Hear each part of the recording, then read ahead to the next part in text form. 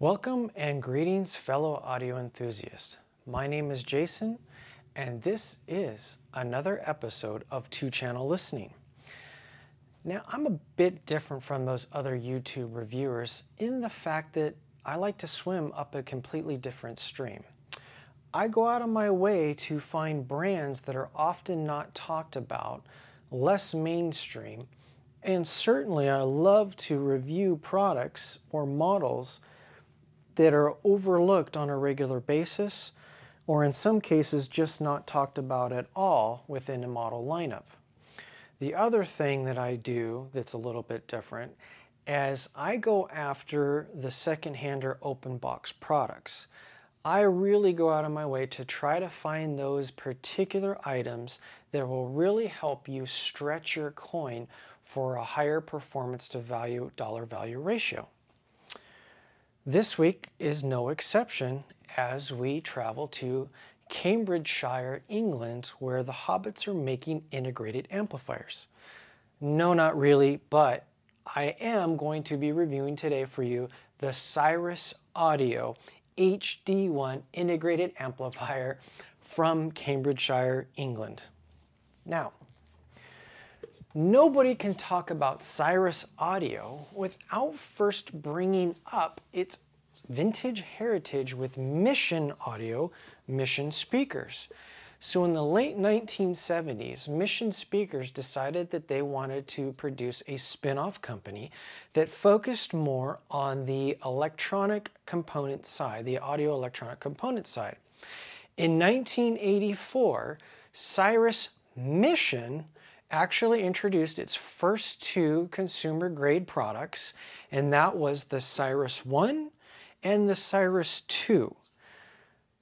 What is very interesting about the Cyrus brand in of itself is they really do go out of their way to bring some different tech, different flavor, and some advanced manufacturing processes to the audio world. So that little Cyrus 1 integrated amp in 1984, it was basically a 25 watt class AB amplifier. It sold for only 130 pounds. Adjusted for US dollars today, that's about $470. That would still undercut a Rega Brio. They would use only these half-size chassis. So by providing a half-size chassis, they basically came up with their own mold, and it's not this unit I'm holding, but the first molds for the Cyrus integrated amplifiers. It was a steel and plastic design. The bottom of the molding would integrate itself, or would have the heat sinks integrated into the bottom molding, and I have some pictures for you to share. You'll see that Mission Cyrus in the actual bottom plate of the chassis itself, along with all of the heat sinking. So with that mold, they eliminate having to buy separate or add separate chunky heat sinks that take up and steal real estate in the chassis themselves. So by not having to have those additional parts, not having to take up additional real estate, that also allowed it for shorter circuit paths within their integrated systems, and they didn't have to have it as high of a part count. So you got a smaller chassis, you save money and weight on heat sinks, and you're able to shorten the signal path for your amplifier and preamp section. That in turn gave them the ability to have a very high dollar value to pound ratio product that they offered to the public. And to this day, Cyrus sticks with those half-size chassis. They produce phono preamplifiers, full-on amplifiers, preamplifiers, many different integrated amplifiers, as well as some pretty cutting-edge CD players back in their day. What we're talking about today is the Cyrus 1 HD. Now, the Cyrus 1 HD is the middling child of three products in the latest 1 series that they offer. But before I talk about the fit and finish of the chassis itself, I have to give a shout out to my drug pusher. I mean, my audio representative over at the Music Room of Colorado, and that's Ben Jillian. Ben has been helping me out with several products lately, and come to think of it, when I counted them out, 1/3 of the products that I've reviewed on this channel have come from the Music Room of Colorado. Now, they specialize in robust trade-in programs. They take in a lot of trade-ins and trade-ups, but they also offer lots of brand new manufacturers products direct, such as Peachtree, NAD, Harbith, Rega, name on and on and on. And that's how I ended up with so many of the products that I have on my review channel. Lots of them are open box, some of them are demos. I just picked up these awesome Rubicon 2s from them. And Ben Julian's the man. He does a great job. Customer service there has been fantastic. As a matter of fact, I wrote the owner, Josh, and Ben a couple weeks ago. I was so impressed with the meticulous way that they packaged the Rubicons, because it had to come in 2 separate boxes with their matching stands. They really pay attention to the finer details that make my life easier and take stress off of me from having to deal with so many different buyers, or I'm sorry, so many different sellers, and the packaging and shipping process. For any of you out there who's done lots of buying and lots of shipping, it's inevitable that you end up with something that's damaged. Luckily, nothing I've ever received from the Music Room has come with any problems. They do a great job, and I'm able to buy stuff at a really good price from them. So if you're interested in stuff that they have, I'll put the link in the description. Reach out to Ben, let him know that 2-Channel Listening sent them. Let Ben know that Jason at 2-Channel Listening sent you, and they can hook you up with some pretty awesome prices, even on stuff that they have advertised. So just give Ben a call. Now, the HD. I chose this HD, the middling child, specifically because of the asynchronous USB input. While their entry-level first product is just basically the integrated amp with the Bluetooth aptX, they use the Qualcomm aptX chipset, I guess, if you will, and that will allow for, they say that allows for 24-bit of playback, 96K resolution. Now, the entry-level one is $999.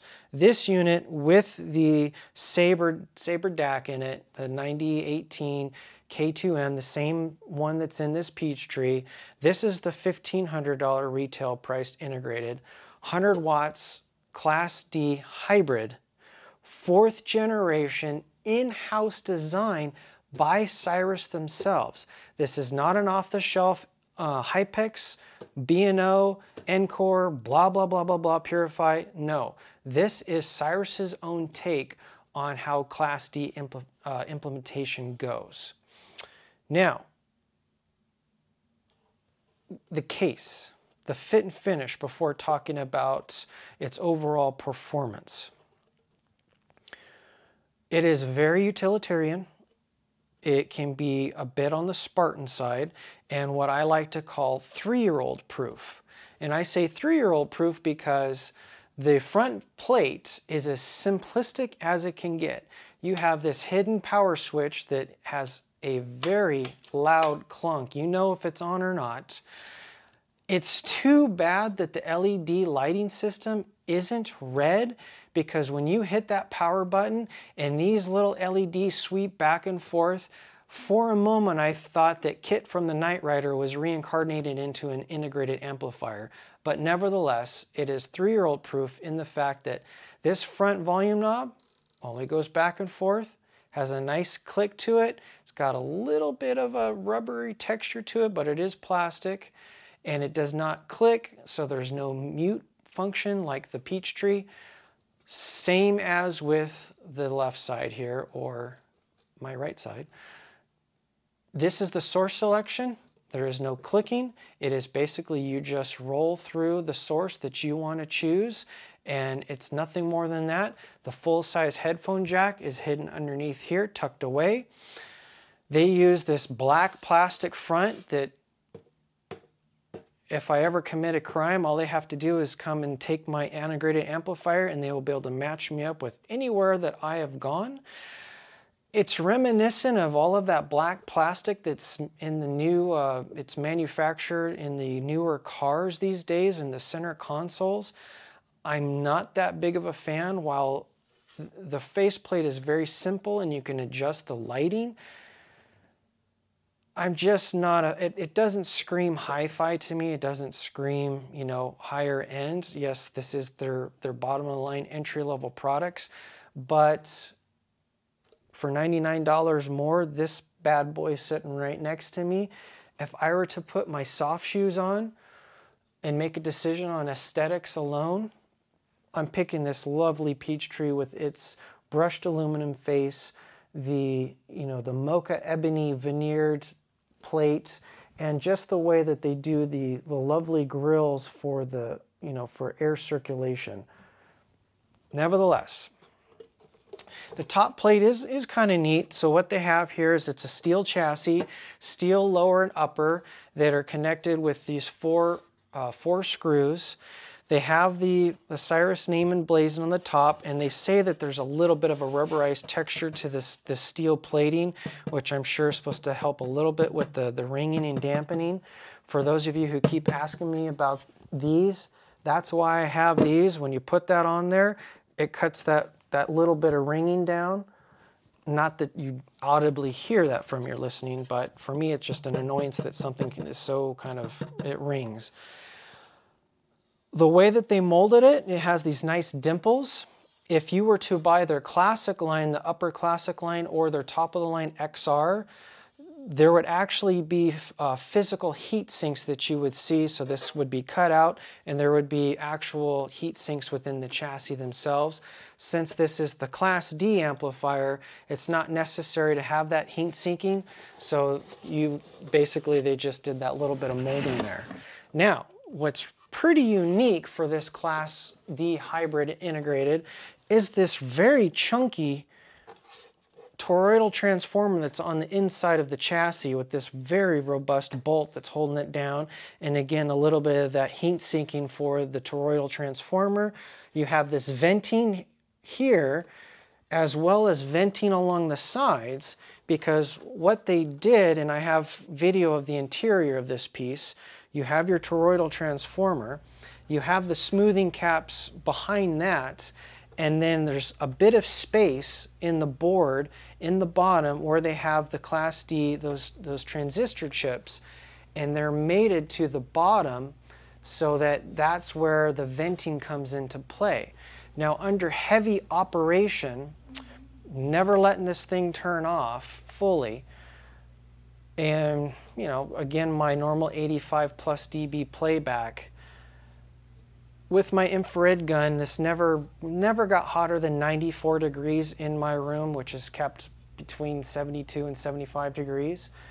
And just as a comparison to the Peachtree, same thing with the Peachtree running all day long, never turning it off.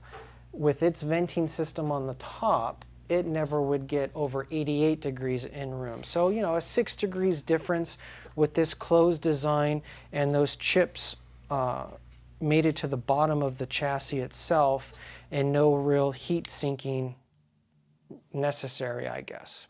So, from what the high value functionality standpoint and what you're getting for that $1,500, I had already mentioned the Bluetooth DAC with the aptX. Has the asynchronous, it has the Sabre chip, the 9018 K2M. You have 2 sets of binding posts for bi-wiring. You have a pre-out for adding subwoofers. You have AV bypass for those that do like to use a higher quality amplification in your home theater system. It does have a little upgrade USB here, a separate USB connection for upgrading the internal bits or firmware. And you also have a couple of extra inputs for if you've got CD player, SACD player like I do, or tape. The Cyrus prides itself on the moving magnet option that they have for their entry-level integrated amplifiers. I'm not a vinyl guy, so I cannot comment on that, sorry. I am a tried and true USB-B music listener using my high definition downloads from hd.com or using the Amazon Prime downloads themselves. Here's something I do have to say that's pretty cool and good on Cyrus as well, is that they make the claim that with their Toslink or their coax digital ins, you still get 24-bit or 192 playback. I can think of some almost twice as expensive integrated amplifiers that don't even come close to adding or giving you that level of high definition playback. One of them being musical fidelity. So, having said all that, you are getting a lot of functionality, a lot of utility with this $1,500 integrated amplifier in its 100 Class D amps, 100 watts. And it's 100 watts of hybrid Class D amplification. Before I can give you the hardest AB review that I have ever done so far, I have to take a turn and walk down Rant Street. My boys at Cyrus Audio, if any of you happen to watch this video, you really bollocks this one up for me. At $1,500, you're forcing me to use an app as a remote when your entry-level first one has a credit card remote. Guys, what the hell? Do you see this Nova150 right here at $99 more? Do you see this remote, this full function remote that also allows me to pause, fast forward, do everything with my Amazon HD or Spotify? That's simple to use, guys. This, at times, was very obnoxious to use with the Cyrus phone app. And I take a video of it.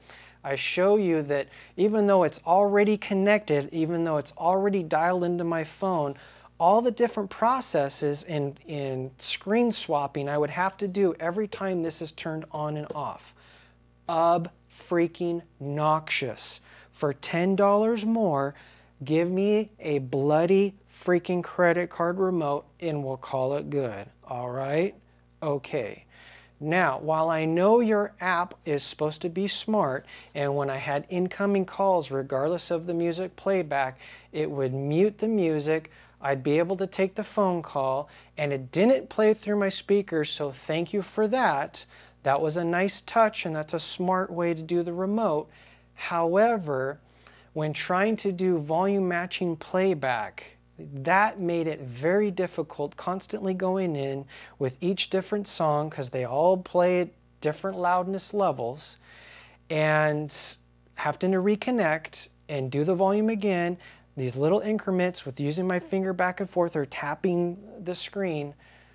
Give us a remote. Now, I know your marketing department is super proud of themselves by saying that, oh, with the remote, you don't have to have line of sight with the amplifier to change it or adjust the volume.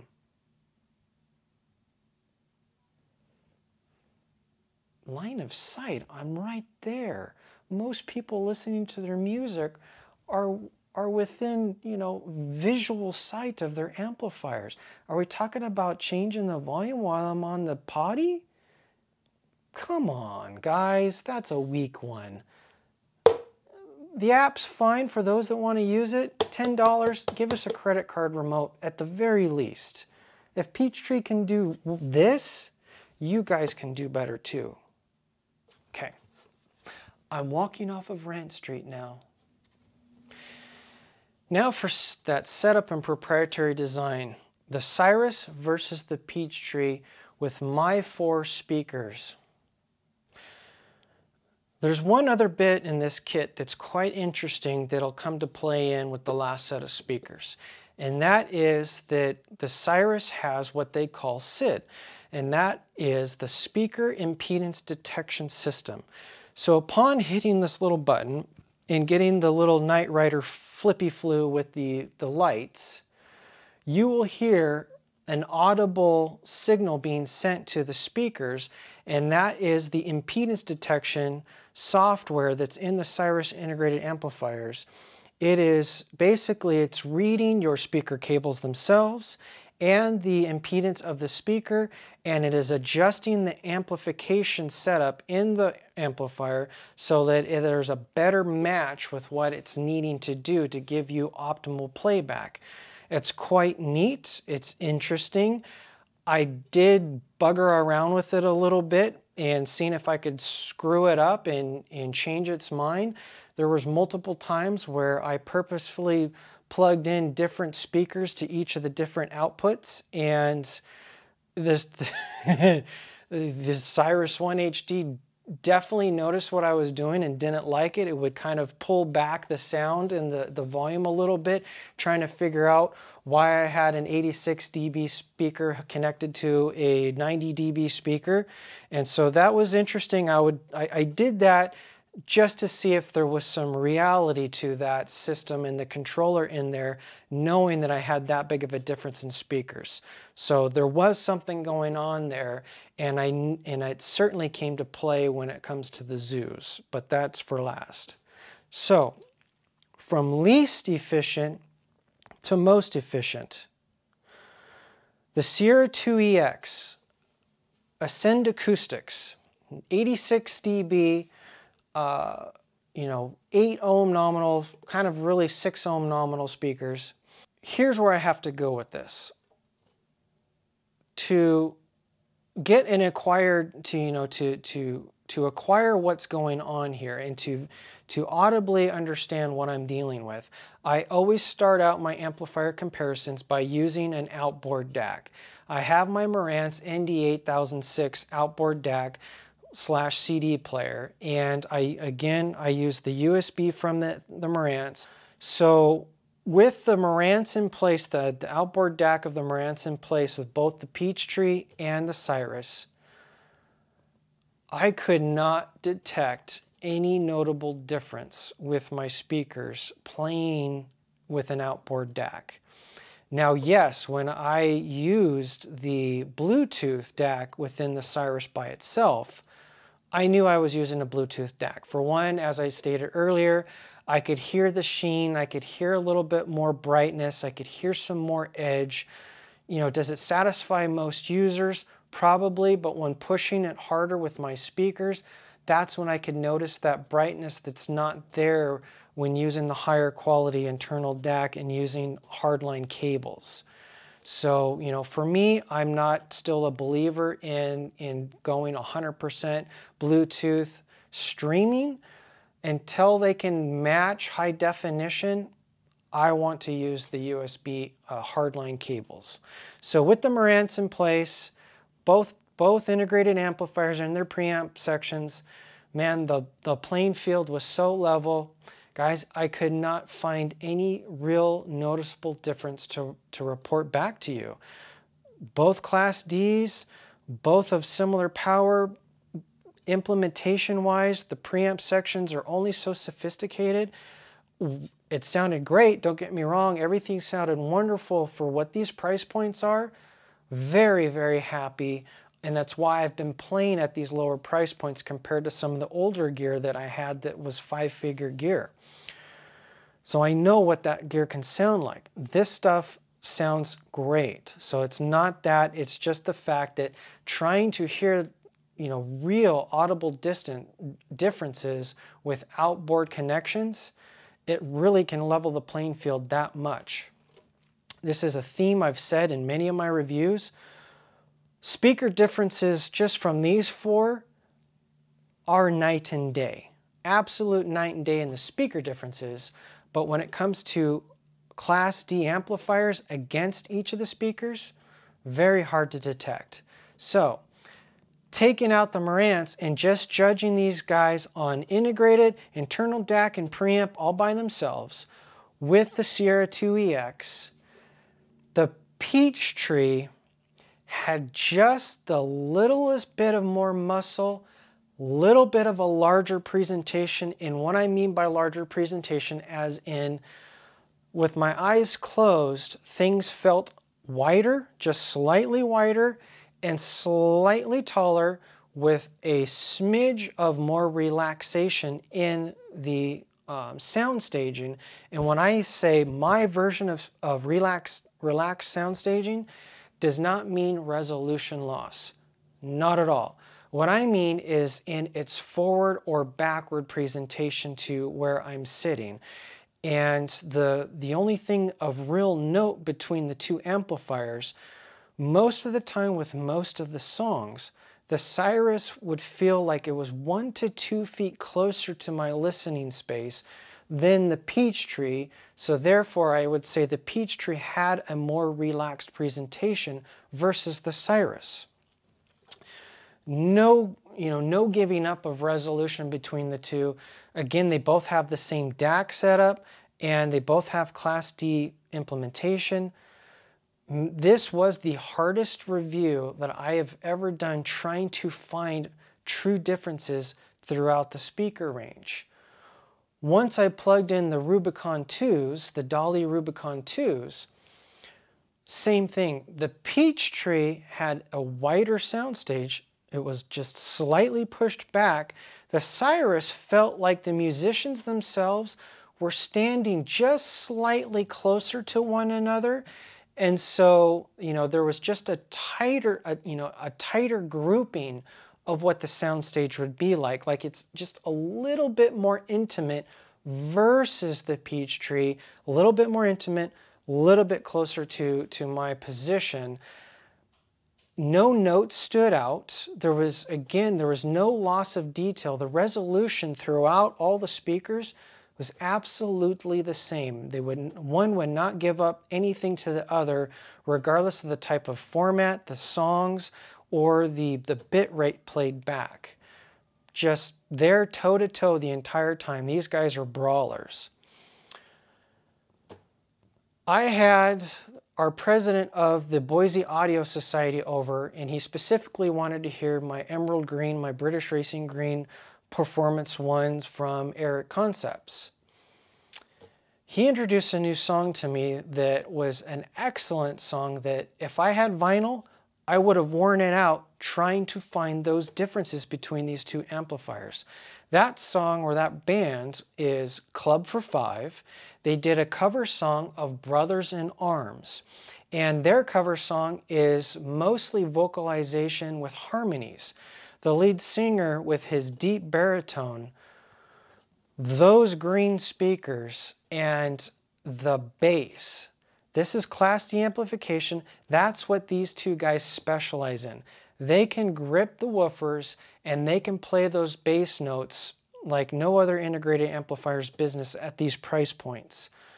I felt the voice in my chest. I felt that lead singer just baritoning right into me, the vibration, it was hitting me in the chest. It was awesome. The soundstage was very wide for both amplifiers. I was hearing music bouncing off even the ceiling. I would hear some of the background noises within the song bouncing off of the ceiling. So with the 90 dB Performance ones, I heard no difference at all. Absolutely zero difference. It was frustrating. Trust me, very frustrating. Now, here's where the difference finally did show up. And I have to wonder how much of it had to do with the Cyrus SID. So the Zoo Dirty Weekends are 97 dB speakers with 12 ohm impedance. Now, when I fired this up and I heard that test signal, it was louder, obviously louder with the Zoos because of that efficiency rating, and I could hear it doing that quickly.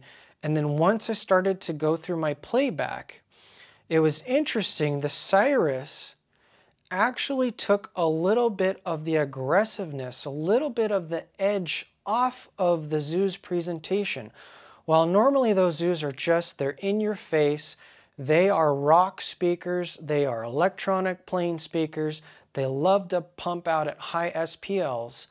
The Cyrus did a really admirable job of just like an artist sculpting stone, taking a little bit of the hardness off of the Zoos. And I have to say, from a synergy perspective, this Cyrus matches really well with those Zoos.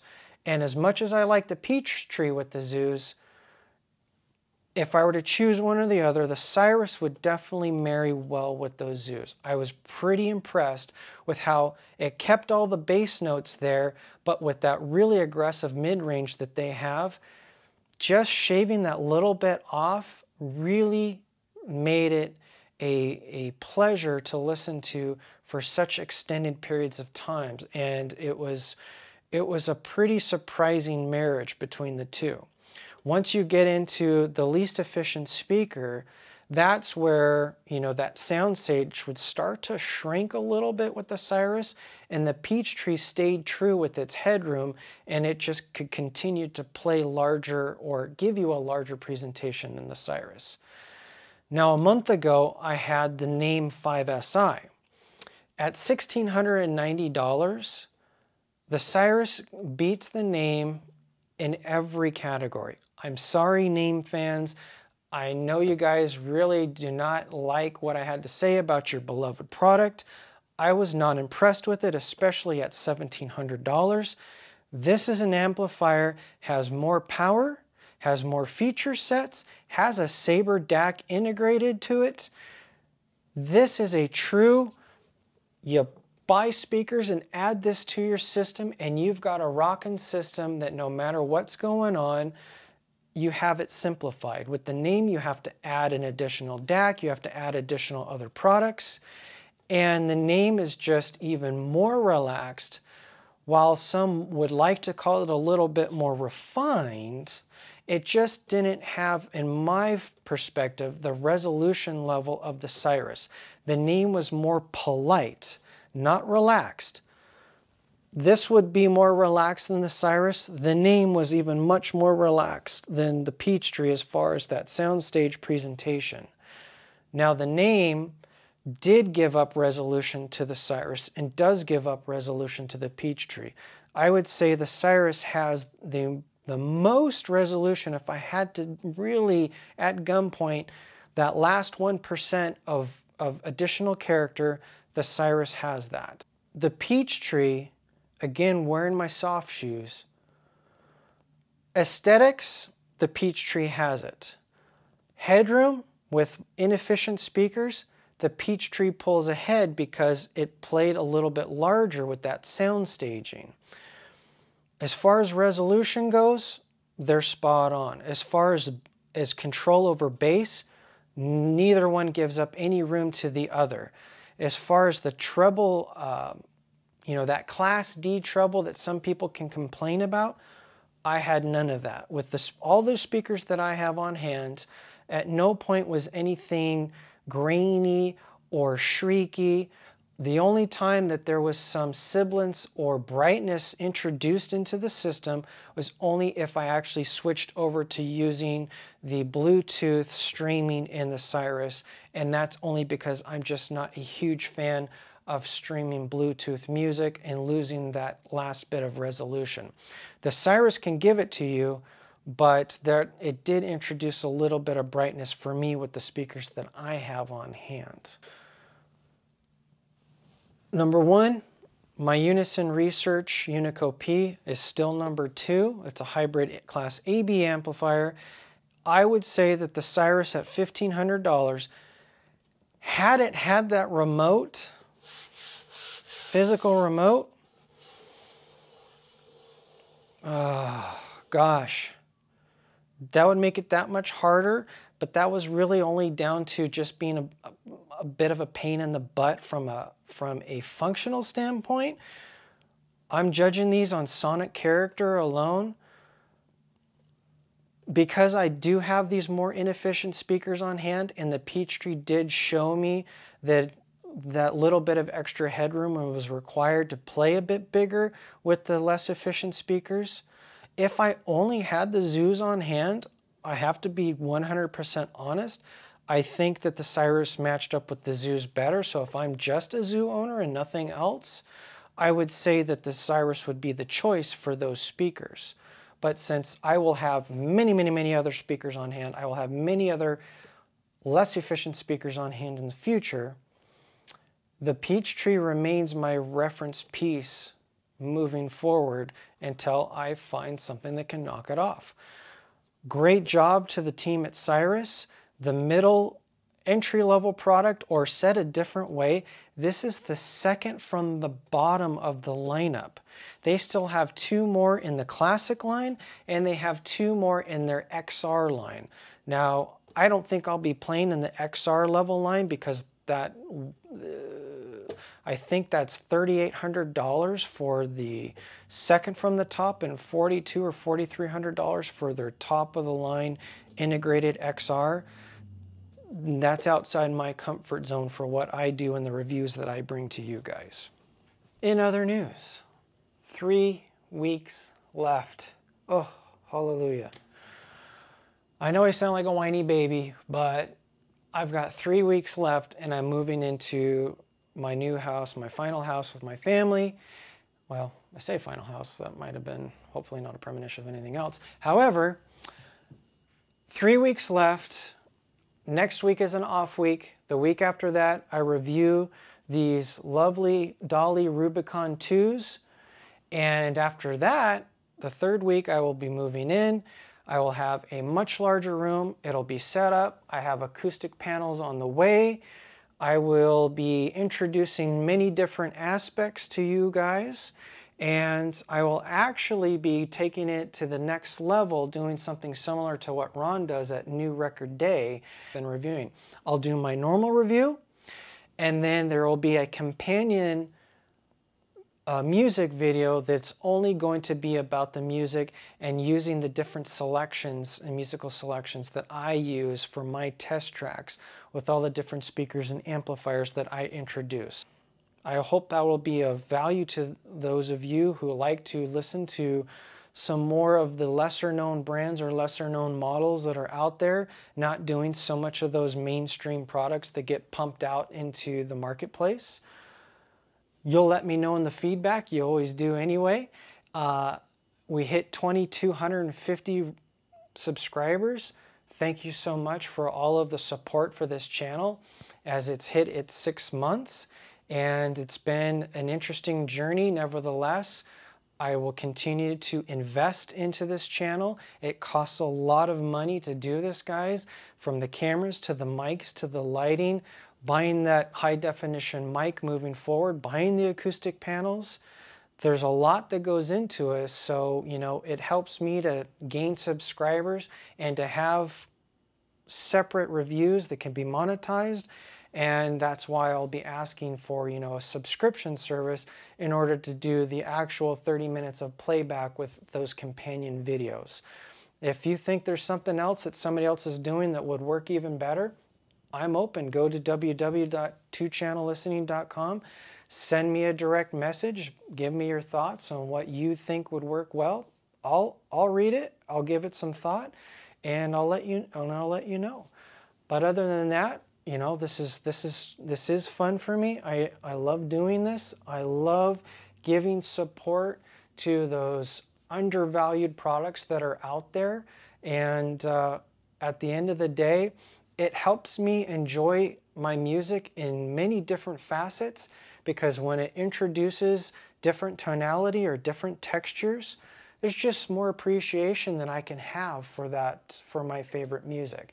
And I hope that you guys are able to experience that as well. So with that, one more review in the apartment, the Rubicon 2s, and after that, I have a much larger room. Y'all be kind to one another, please. Enjoy your music, and I'll see you soon.